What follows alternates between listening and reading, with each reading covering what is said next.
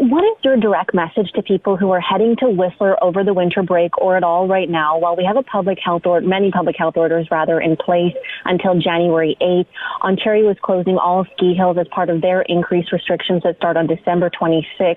Would you consider that here? You know, we've been talking about this quite a bit, particularly, you know, we had a large outbreak at Big White, as you're aware.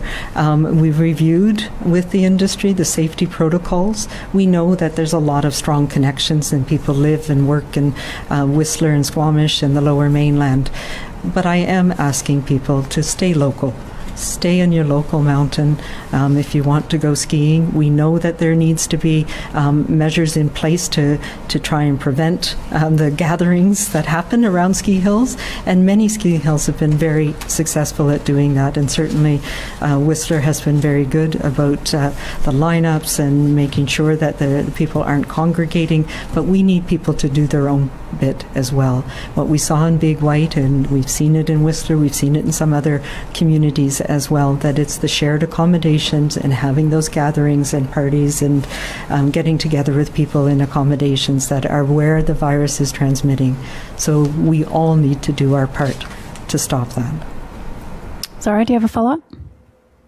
Yes. So first off, going to that same question, though, is it disheartening for you to see that people who are not from the Pemberton-Whistler area are gathering up in Whistler? And then also, can you clarify the number of total deaths in BC? Because the dashboard said 724 on Friday, but you said the total was 713 today, and Minister Dix mentioned 765 in French.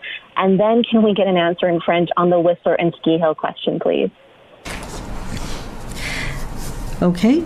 I stand corrected. It is actually 765. My notes are incorrect. I think it was just not updated. So thank you for picking that up.